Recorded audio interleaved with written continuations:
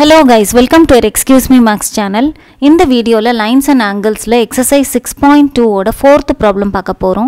The problem is, in the following figure, if PQ is parallel to ST, angle PQR is equal to 110 degree and angle RST is equal to 130 degree, find angle QRS.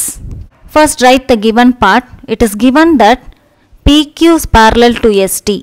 And angle PQR is equal to 110 degree and angle RST is equal to 130 degree. To find angle QRS, construct a line parallel to ST through the point R. That is EF parallel to ST. So therefore PQ is parallel to EF and QR is a transversal. Inga angle PQR and angle QRF parallel lines kulla opposite la irukku. So alternate interior angles are equal. That is angle PQR is equal to angle QRF. Here it is given that angle PQR is equal to 110 degree.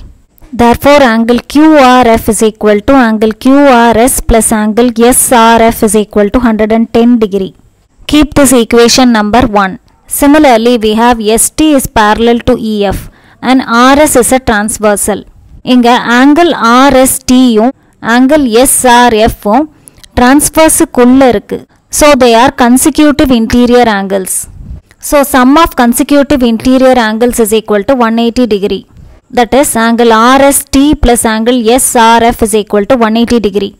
It is given that angle RST is equal to 130 degree. So substitute pannunga. That is 130 degree plus angle SRF is equal to 180 degree. That is angle SRF is equal to 180 degree minus 130 degree is equal to 50 degree. Therefore angle SRF is equal to 50 degree.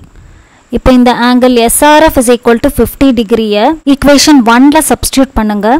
Equation 1 becomes angle QRS plus 50 degree is equal to 110 degree. That is angle QRS is equal to 110 degree minus 50 degree is equal to 60 degree. Therefore angle QRS is equal to 60 degree. So solution of this problem. Next problem next video la paakalam. Thank you.